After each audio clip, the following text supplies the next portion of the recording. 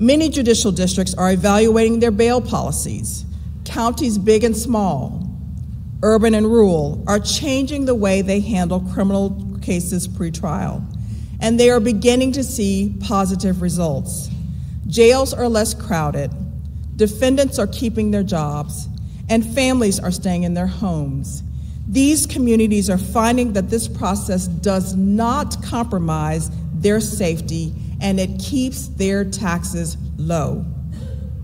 All across our state, thousands of North Carolinians are jailed every year because they cannot afford to pay a fine.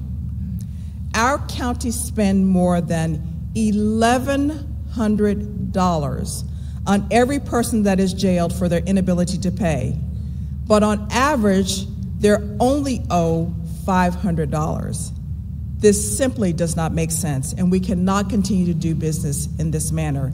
It is costly to the public, and it doesn't allow people to be out working. I know that several local jurisdictions have already taken steps to end this practice, and I look forward to seeing so many others join them in that effort.